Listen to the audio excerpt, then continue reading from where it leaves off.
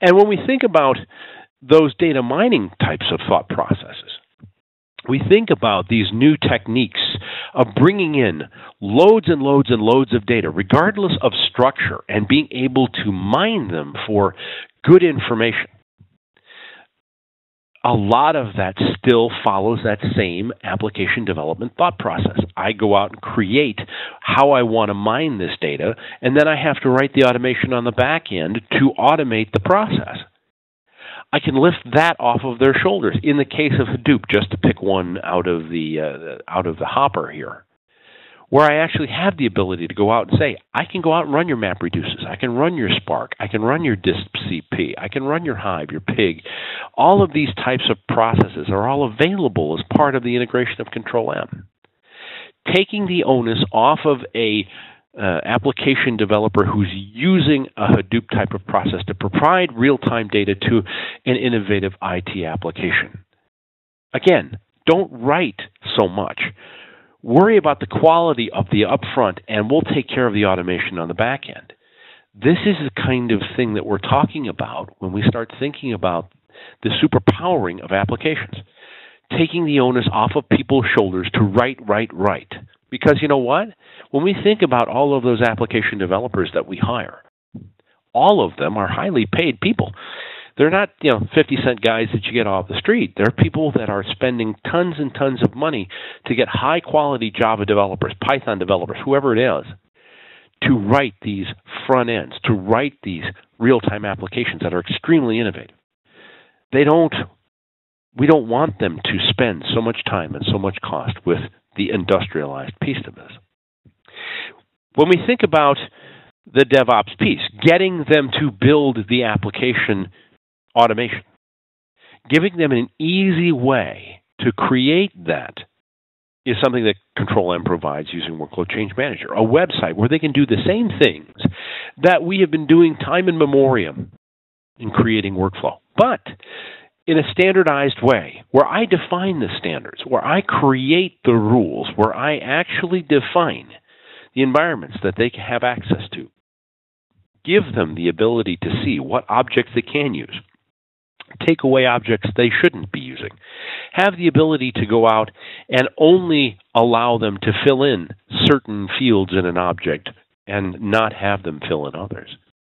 And have the ability for them to submit that work to those that handle the automation discipline in the industrialized IT environment. And actually have all of that information come into those folks on the industrialized side in the right format, following the right standards, so that it becomes easy for them to implement the application in the industrialized side as well as the innovative side. The, again, thought process being promotion of collaboration, giving the ability for the DevOps person, the application developer, whoever it is, to create their flow and give it to the subject matter expert for its deployment in whatever environment is needed, and the ability to promote between environments.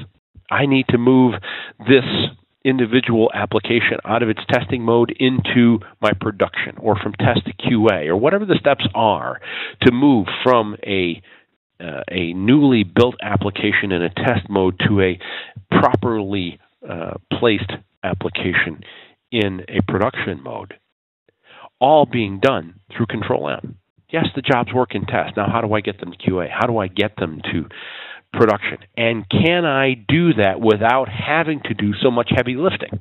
And I can set that up in Control-M as well, as I can say, I'm going to move from test to production, and these are the rules that I want to use. These are the changes that need to be made for those jobs coming from test to QA to end up in the right environment, in the right configuration. All of these things accelerate how we deploy our applications. And it gives the continual collaboration between the groups, so that this thought process of chafing between these innovative application developers and the industrialized IT goes away to a certain point. So let's talk about what Control-M looks like today. And we talk about it from the application standpoint. This is Control-M version 9. And when we think about Control-M version 9 and the objects that are available, there are many, many, many of them now. Not only from the ones that that have been part of Control M for many, many years, but also the ones that would be created by someone who had a third-party application that wasn't an object here. They are all object-oriented now. I don't have to think about what kind of job I'm going to deal with. I grab the right template and I go do something with it.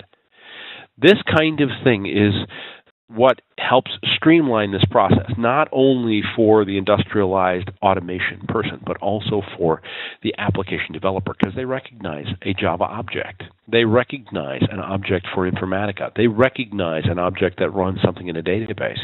These types of things are all now facilitated inside of Control M. All of the objects that you see here were all created in that same way, and I have the ability to see and segment that application based on any kind of segmentation I wish, regardless of what types of things that I am doing. So in this case, I have a sample application out there, and I have the ability to see my distributed command jobs, my Informatica workload, my OS 400 workload, and I can segment it that way. If this was an innovative IT platform, I could actually say, this is my web service application. This is the portion of it that runs this specific set of transactions. This is one that reorganizes the database. Those types of things are all segmentable as well. Regardless of what the mix is, regardless of what jobs I have working together, they all work together based on a predecessor-successor relationship. So I don't care that I am out here in WebSphere and I am looking for something in MQ series to come in and start off this process. And I can do that every single time. And it doesn't matter what the actual bus is behind it. It could be JMS, it could be MQ, it could be any number of the ones that are supported for messaging. I can tie those things specifically to another process in the world. So I get that transaction. It comes in from my innovative IT application. It says, I need to run this process now because I have a certain amount of data that I need to process. And in this case, it's going to Informatica. And Informatica is going to do a 6-7 step process to go out and transform that data and place it in the appropriate formats that it needs to be placed into so that I can move on to the next step, which ends up being understanding where I am against an SLA to get that done. I also have other processes here, like working with ERPs in the case of SAP, working with individual workload that exists on other platforms, like command workload in the distributed space, or even work that works on what we lovingly call the mainframe, or ZOS, or OS 390, or MVS, whatever you wish to call it. The truth is, I don't care what the technology is. I don't care what the actual process is to get the data from the industrialized IT to your innovative application. I can automate that whole process using Control M. Every one of these objects looks the same. Every one of these objects works the same. There's no real difference between, for example, this ZOS job and this MQ series job.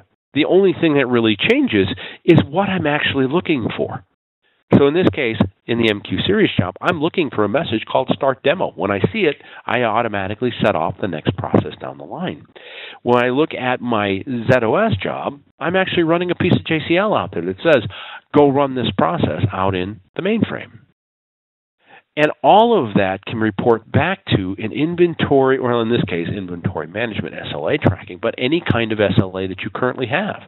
So let's say that the innovative IT says this process must be done within 5 minutes of the individual message have it come in. I can go ahead and set that up and actually monitor it actively. Make sure that not only do I see that in my industrialized IT, but also have the ability for the innovative IT side to see that in a very easily consumable way, whether it's on a specific website, a phone, or a tablet.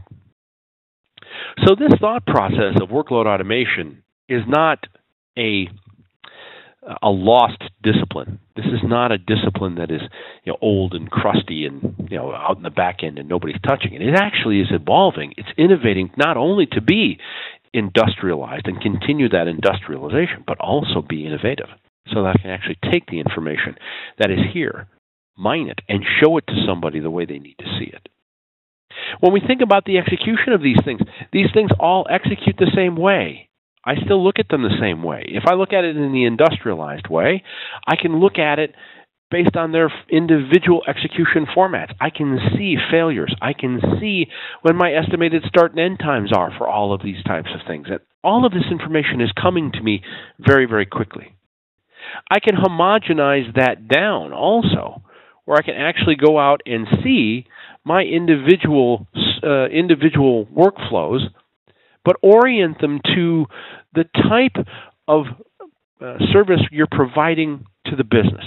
Is this payroll? Is this accounts payable? Is this some kind of real-time application? I think of one of our larger transportation clients who actually uses Control-M to populate their real-time web application for their individual airline. All of these things are now shown to them this way. This is how your mileage is being updated. This is the partners sending over work. These are the transactions that are going on that Control-M is responding to based on requests from individual users or other applications or whatever it happens to be. And it's one of those things where I can homogenize it down to the individual types of work.